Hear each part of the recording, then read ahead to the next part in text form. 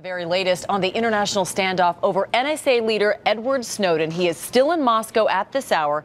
President Putin defying the U.S., saying the Russians will not turn him over, but also telling Snowden publicly it's time to go. ABC's chief investigative correspondent Brian Ross has been tracking all of the very latest. Good morning, Brian. Well, good morning, Amy. Putin is a former lieutenant colonel in the KGB, and U.S. officials say there is little doubt he is thoroughly enjoying the plight of the U.S., outwitted by and powerless to stop the 30-year-old Snowden.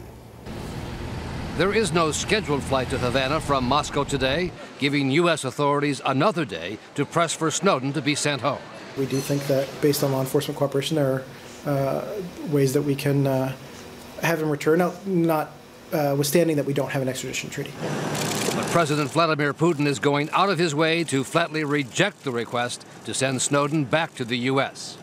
Господин Сноуден действительно прибыл в Москву. He told reporters on a trip to Finland, Mr. Snowden is a free man.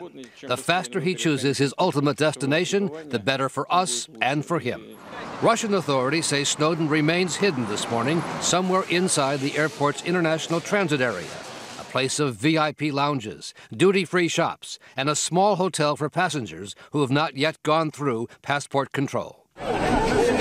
Reporters, including ABC's Kirat Radia, were dodging Russian police trying to find Snowden. I have to be a little bit careful here because we've already been warned twice about filming in the airport. He was reported to have stayed somewhere in this hotel behind me. We asked the hotel. They say they haven't seen him. We checked ourselves, but there's no sign of him. Snowden has been in Russia now for 3 full days. And a former top FBI spy catcher says Snowden's arrival in Moscow was like a gift for Russian intelligence agents who have no interest in helping their rivals at the CIA or the NSA. There is no way they're going to help NSA get one of their defectors, and there's no way that he's going to be in that airport, and they're not going to find a way to talk to him and get access to computer. Putin said the Snowden matter should not affect relations with the U.S., saying it was a minor distraction, or as he put it, the same as shearing a piglet, a lot of squealing and very little wool.